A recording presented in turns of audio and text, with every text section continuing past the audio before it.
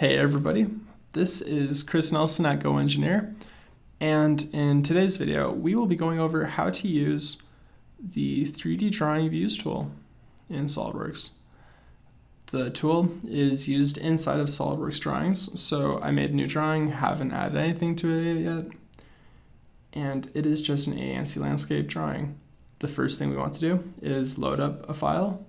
So I currently have this globe val file open up in the view palette, and let's put a top view right here and a bottom view right underneath it.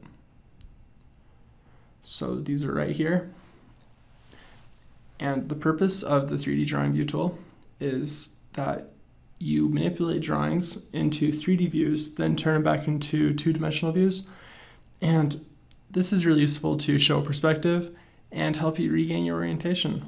So for example, pretend we're working on this view up here in wireframe and doing the same on the bottom view.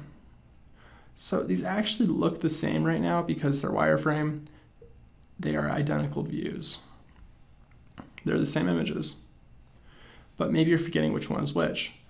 So if you come up here, there's this 3D drawing view tool. So click that, and then it says select a drawing view to put in 3D drawing view mode.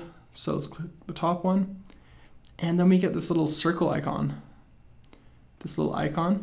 and you are able to rotate just like in normal SOLIDWORKS. You can do that, you can zoom in and out, you can translate, and what was originally a two-dimensional view is now a three-dimensional view. So you could move it as much as you want to the side, flip it around, get the orientation of the shape. We also have the view orientation options, like when you hit the space bar, you can do any of the views that you would like. You can give it an isometric view, dimetric, trimetric, and I find this super useful to help you get a good look at the view.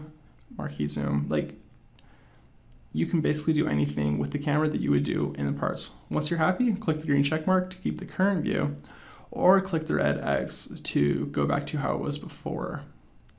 And that's what I normally do. I found this is super useful for getting your orientation of parts. So whenever you're working on a part and you forget its exact orientation, how other parts relate to it, just use that 3D drawing view tool, move it real quickly, and get your orientation back. I hope you found this SOLIDWORKS video useful. If you would like to continue improving your skills with SOLIDWORKS, enroll in one of our courses at GoEngineer.